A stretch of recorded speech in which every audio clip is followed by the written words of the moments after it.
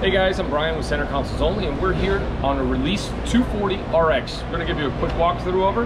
We'll start here at the bow. We've got a windlass with plenty of rope storage there. Go ahead and move it back. We've got a couple of loungers with storage underneath them as well.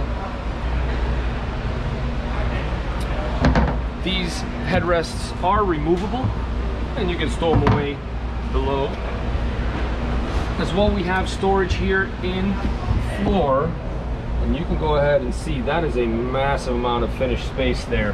Very, very nice to see that on this size boat.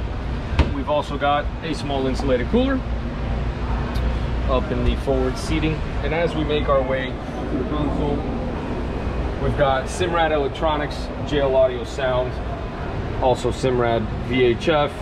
We've got twin Yamaha 150s powering this boat. Also got the Bocatech switching, a couple of cup holders, and a little bit of storage space here with battery switches. So that's a nice little feature.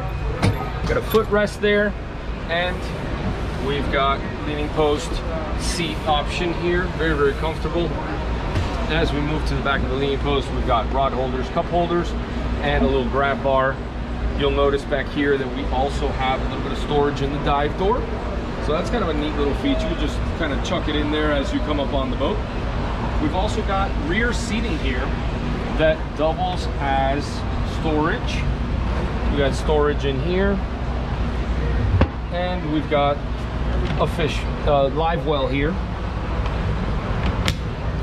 and some more storage over on this side. As we put these seats down, we'll notice that there's also another live well out here, which is kind of interesting. Really neat little spot there. You can never have too many live wells on a boat, especially if you're trying to do a little bit of fishing.